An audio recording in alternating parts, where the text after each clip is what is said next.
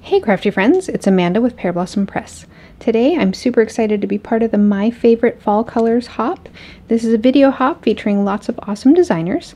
I'm going to show you how I made this autumn themed camping card with a real light up campfire, and I've also got a fun trick to show you how to make your card smell like toasted marshmallows. Now you might wonder why I picked camping as a theme for a fall card. Well, I live in Southern California and it's just too hot for us to go camping during the summertime, so we save our trips for the fall. In fact, we've got a big family trip coming up at the end of the month to celebrate my uncle's birthday, so this is going to be his card. I'm going to start out using my Power Pack kit. This has everything you need to make 3 different light up cards and the Kindred Stamps Camping stamp set. This is actually, you can buy those 2 together as a bundle on the Kindred Stamps website, and I'll have a link to that down below. My card is going to be a 4x9 inch card that'll fit into a standard letter size envelope, a number 10 envelope. I've gone ahead and cut out my card base and folded it, and then I've also cut a piece of 4x9 inch watercolor paper, and I'll watercolor the background on it. Now for the ground, I have cut a strip of craft colored cardstock, and it's 11 inches long by about 1.5 inches tall. I used a stitched hillside die to go ahead and cut it apart. You just move the die over.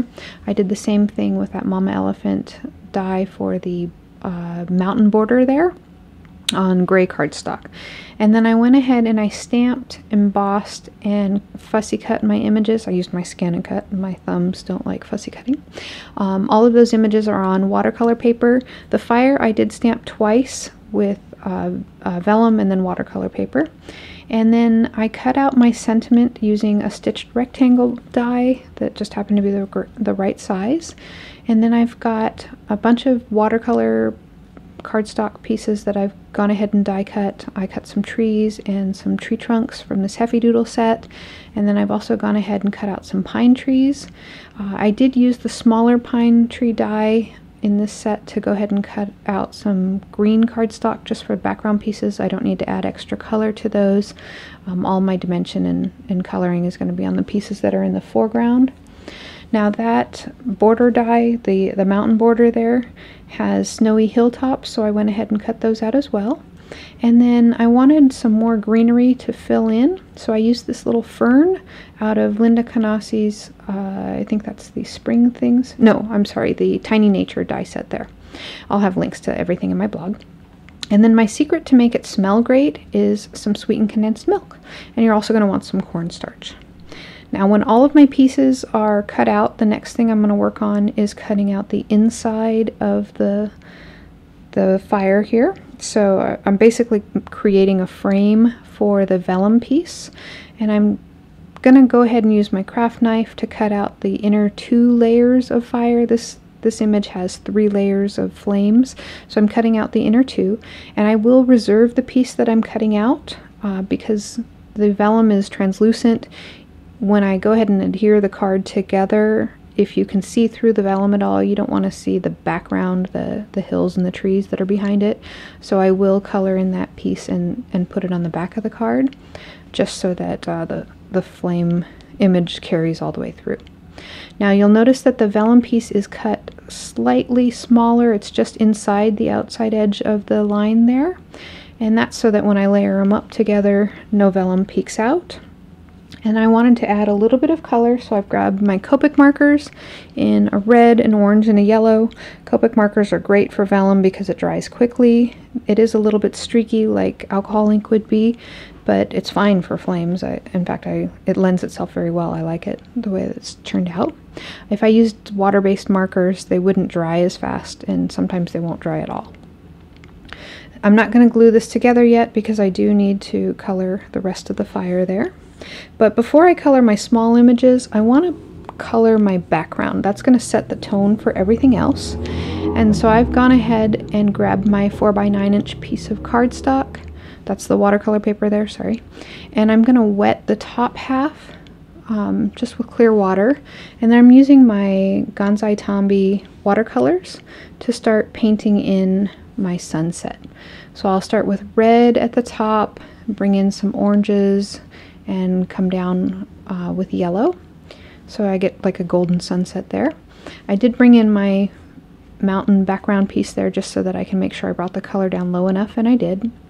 And I'm gonna keep adding more color and blending it. I do want to make sure that this is really rich and vibrant.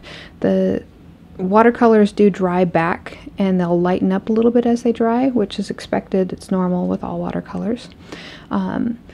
But I'm going to just keep adding layers until I'm happy with it. And then notice that I'm bringing in some purple around the outside edges. My friend Marie made a card the other day and she used these same red golds and then brought in a pop of purple, and it was so beautiful. I never would have thought of adding purple to a fall color scheme, but I loved it so much I decided that I wanted to mimic that here. So I've got a link to her video in my blog as well, so you can check that out and see how pretty that is. I did go ahead and heat set it just so that I would see exactly how bold the colors were when they were dry, and I was happy with that. Once the background's done, I can go ahead and start coloring my small pieces. These die cut pieces again are out of watercolor paper, so they take the water and the paint just fine. I'm going to layer on the colors. I'll dry in between with my heat tool and then add a little more color just to get variation in texture. With these other tree pieces, I want it to mimic the fall leaves that change from green to yellow to the golden oranges and then reds. Sometimes it happens all on the same tree, so that's what I'm going for here with these trees. And I am going to dry in between because I don't want the green and the red to touch and make a muddy color. I want those colors to stay separate.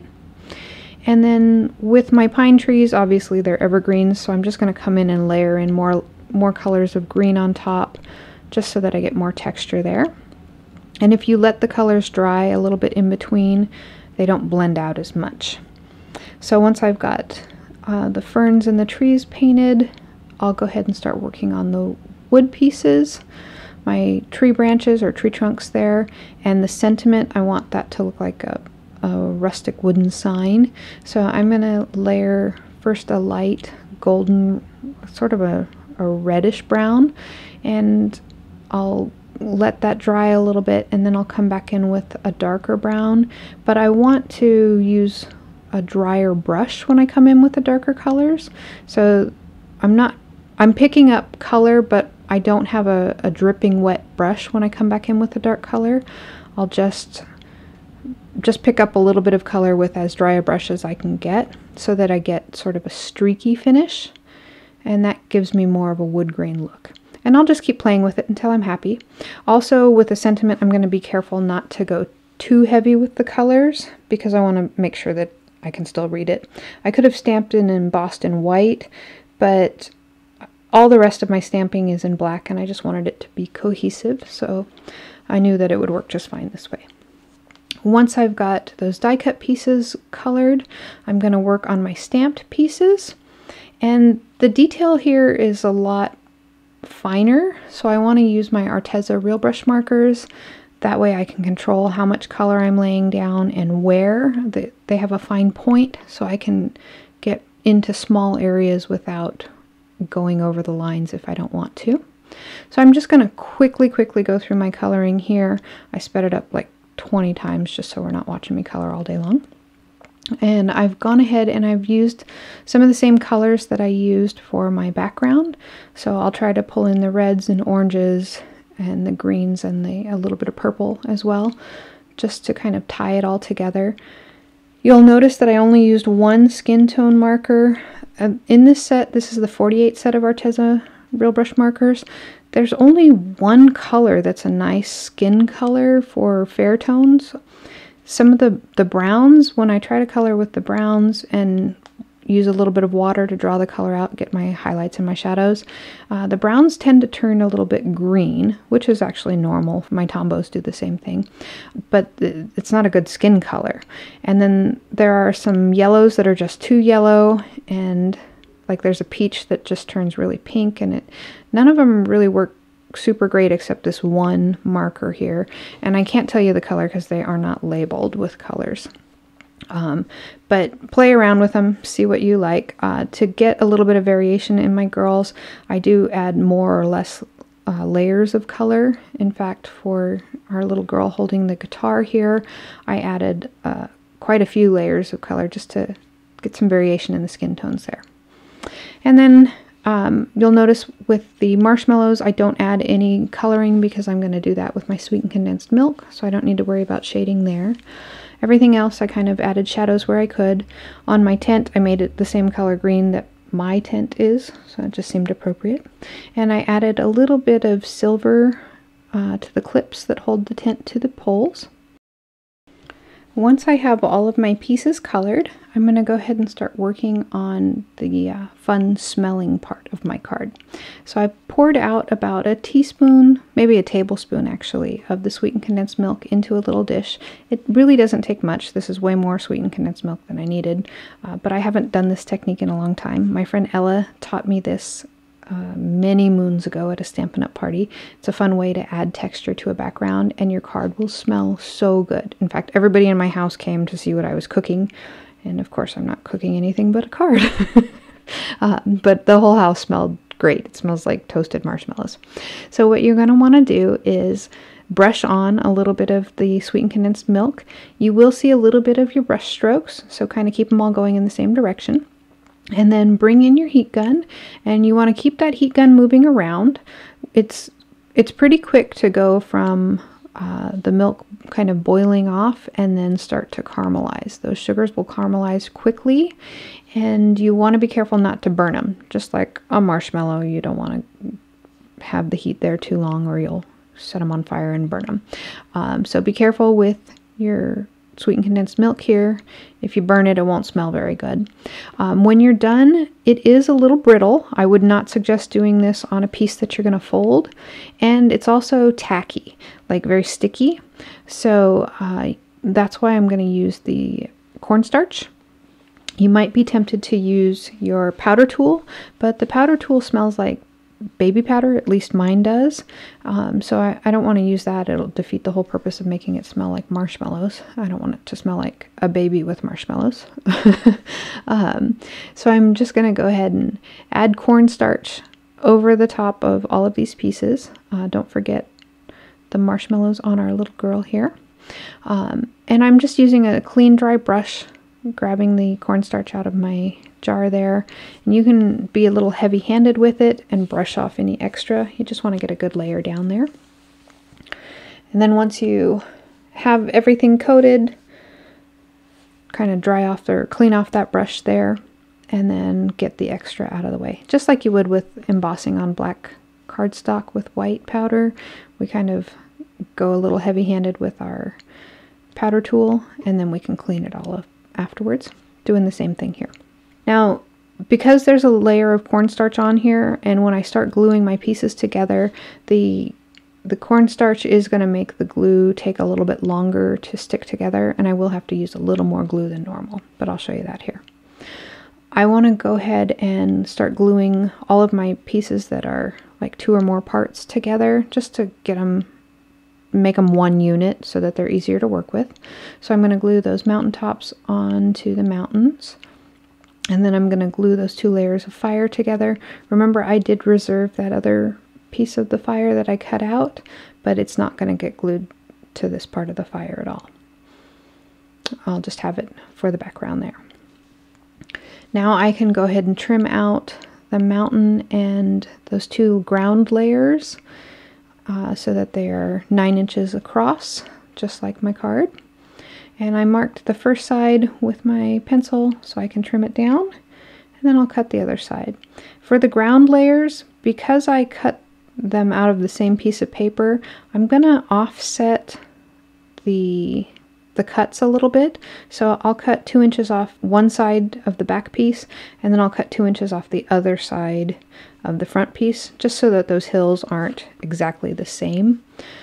And then I can go ahead and start laying out my main pieces here, just so that I'll know roughly where my fire is going to be, and I want to make sure I have placement figured out for those. I'm also going to finish gluing some of these other pieces together here. So that sign needs to get glued together with one of those small tree trunks there, and I'm just using the same PVA glue here, and I will glue it together slightly askew so that it feels kind of rustic. I'll glue the other colorful trees together. And this is where I decided that they are too splotchy. I want them to be blended out a little bit more. All of my characters are blended more. So I just grabbed a paintbrush with clear water and I'm going to go over the edges and just kind of blend them out and soften it up a little bit. I'm still going to be careful not to mix the green and red paints together because that will get muddy. Once I've got those done, now I'm going to go ahead and work on my circuit. So I've figured out where the campfire is going to be on the card, and I'm using a pencil to mark it onto the mountain piece there. Then I can grab my 1/8 inch hole punch. I will punch through there, and then I'm going to use that pencil and I'm going to mark onto the watercolor background there. And that's going to give me the placement for my light, for the LED sticker. It's a Chibitronic sticker that's in that kit. And I also want to mark where I want my push button to be. So I was originally thinking it would be under Audra's hat there. So I marked that. And unfortunately my video was corrupted at this point. And of course that's the kind of a critical part. But I do have a video linked up above here that shows you how to run the copper tape from the LED to the power pack. It's very simple. You want to stick your LED down. It's a sticker, so stick it right on top of that pencil mark that we made. Go ahead and stick your power pack down using some double stick tape, and then there's a positive side and a negative side on both the LED and the power pack. They're clearly marked, and you're just going to use some copper tape and connect the positive to the positive and negative to negative. Again, that video will walk you through all of it. It's got some tips and techniques there for you. And I'm sorry, this was the best still I could grab from that to show you that the circuit does work here. But you'll see it again here in a second. So once I have the circuit run, I'm going to start building up my background here. So I'm marked and I'm just going to go ahead and punch out a hole for the first layer of the ground so the light can shine through the mountains, shine through the ground, and then ultimately come through at the vellum piece. But before I glue all of the layers onto that background, I want to go ahead and adhere it to my card. So I just used more of that same PVA glue and glued those together. Now my mountain piece, I want it to be flat to my card. So I need to cut out a notch because the battery portion, the power pack there, actually sticks up about the same thickness as a double layer of foam tape. So I'm going to cut a notch. You can do this with scissors, but I happen to have this same die that I cut my sentiment out with, and it was just sitting on my desk, so I used that. I'll run it through my Big Shot, and then I've got a notch cut out. We're going to completely cover this up, so don't worry about it. Like I said, you can use scissors. It does not have to be perfect. Then I can go ahead and glue this layer down flat to my card. And you'll see that everything lines up. The hole lines up right on top of the light, and the light can shine through. That's what we wanted. I do have a little bit of copper tape poking out between the first two mountains on the left side there. That's okay, I'll cover those up as well with my trees. Now we can go ahead and start sticking the ground in place. So I've already punched out a hole through the back layer there. And this time, instead of cutting through for the power pack, I want to start covering it up. Now, like I said, that is as thick as a double layer of foam tape. But I do want the circle that I cut out for the light to be flush to the card, flat against the card. So I'm going to gradually adhere it to the card base where it goes from flat on the right side to popped up on the left side. So I marked with a pencil how high up the ground comes, and then I'm going to stick a double layer of foam tape under those pencil marks on either side of the battery, and that's just going to give me a cushion to grab onto that part. And then I'm going to apply glue to the rest of the strip there. I don't have to come all the way across where the foam tape is because the foam tape will grab it. And I'll line it up and pop it in place. Again, I'm making sure that that light is able to shine through that hole there. And then I'm going to go ahead and glue the second layer of the ground down. I've already punched a hole through there, and I've also punched a hole through that back piece of the fire, that reserved piece, and I will go ahead and glue that flat to the card as well.